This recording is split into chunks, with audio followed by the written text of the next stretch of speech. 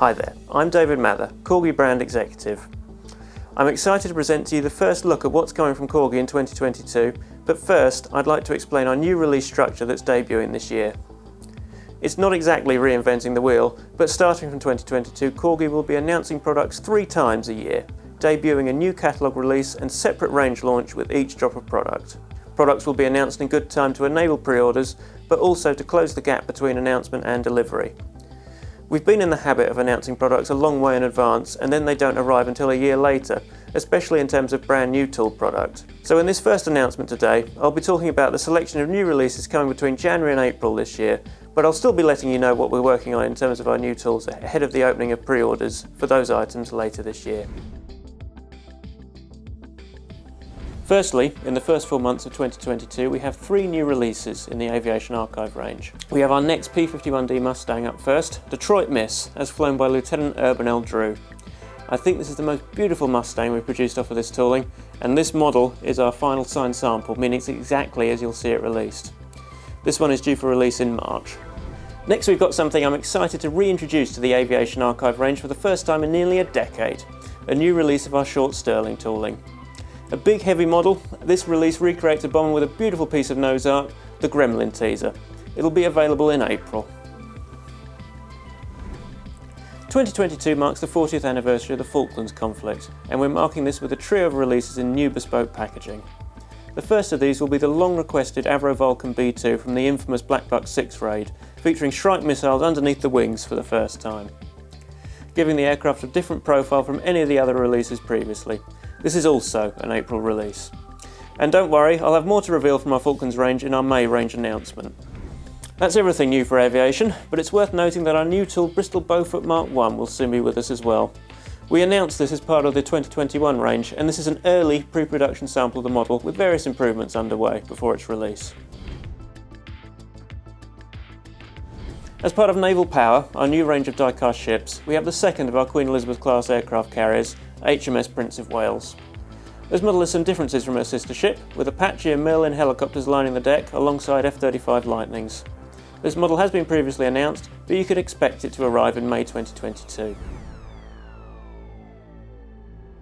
Moving on to Vanguards, we have 2 new releases to announce in this first selection for January, a Ford Granada Mark II 2.8 injection Sport in Cardinal Red, and a Volkswagen Campervan Type 2 in Palm Green and Sand Green, which are both due in April.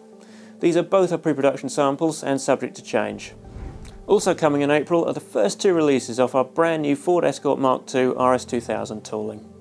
These have been the most popular releases in the Vanguards range for many years and have seen huge demand at pre-order. These are our first samples that arrived here a few days ago here at Corgi HQ, and I think you'll agree they look very nice indeed. We'll also have more models from this tooling to announce later this year.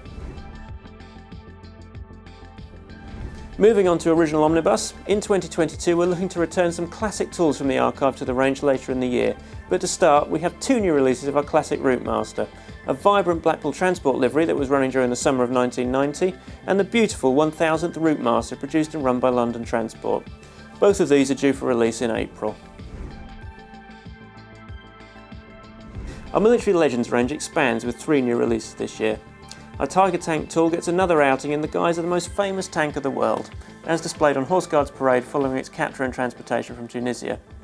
Alongside that is a new release from our Churchill Mark IV, depicting one of the tanks present during the capture of Tiger 131 in Tunisia. Both of these releases are due in February. Also new is our previously announced Sherman M4A1 trophy tank, which features a newly tooled body shell which effectively makes this a brand new product. This will be coming to market in March. Moving on to licenses, we have a second Coca-Cola truck coming following the sellout of the extremely popular Christmas truck, and there will be another chance to order that later this year. We've gone for a more summery and classic feel for this new release, which will be available in February. And finally for our January pre-order announcements, we have our brand new tool, the Triumph Scrambler 1200, as seen in the latest James Bond film No Time to Die. You'll be aware that this was announced last year as a 1/24th scale release, which we later cancelled and have now reimagined as a 1/12th scale product, a first for Corgi. We're still deep in advanced development on this one, and so we'll have more to show later in the year in terms of physical product, but I can say that we've worked on several premium features that are impossible at the smaller scale, including sprung suspension and the rear wheel support stand. That's everything available for pre-order in January, but I did promise to update you on some of what we've been working on in terms of brand new tool product this year. These will all be available for pre-order later in the year, and we'll be releasing further updates as we go along. Firstly, for Aviation Archive, I'm delighted to say we're working on 3 newly tooled products. In our 1/48 scale jet range, we'll be releasing a Harrier 2. This tooling will be extremely thorough, encompassing both BAE's GR5, GR7 and GR9 marks, as well as McDonnell Douglas's AV8B versions used by international operators. Alongside that, we are tooling an extensive range of weapon options. Meanwhile, in 1/72 scale, we're working on not 1 but 2 new Supermarine Spitfire tools. Coming first will be the Spitfire Mark 9, which will encompass both the C and E wing types. This fills a big hole in the Corgi range and gives us access to a huge range of aircraft liveries that we've never produced before. And following along after that will be the Spitfire T9, which is a tooling I'm very excited about for a number of reasons. We're working alongside the team at Biggin Hill Heritage Hangar to produce this one, who have given us access to LiDAR scan their beautiful T308 airframe, decorated in the livery of the RAAF 457 Squadron. We've never scanned a Spitfire before for replication as a product at Hornby Hobbies, so this one is a real first for us. In Vanguards, Ford is our most popular vehicle licence, so we're going to go quite big on it for 2022. We'll be tooling up 4 new vehicle types, including some that should come as a proper surprise. Furthest along in development is the Ford Cortina Mark 5. We went to the Ford Heritage Centre in Dagenham, Essex to scan the last Cortina ever built, and I can confirm this specific vehicle will be the first release off of this new tooling. Our other 3 new tool releases are intended to bring the Vanguards range more up to date, but all follow a line of thinking of desirable but obtainable vehicles. Vehicles you might have seen on the road, but might be slightly out of reach depending on your bank balance. We'll be producing new models of the Ford Focus Mark III, which will include the RS and ST editions, the Ford Transit Custom, which will include Sport and Trail versions as first releases, and the Ford Ranger Raptor pickup truck.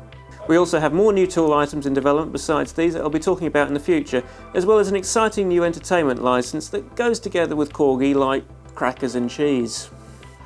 That's everything I can share for now regarding Corgi 2022 product, but I'll be back in a few months to talk about our May range announcements featuring plenty more new products, as well as updates on our new tools as they progress through development to pre-order availability.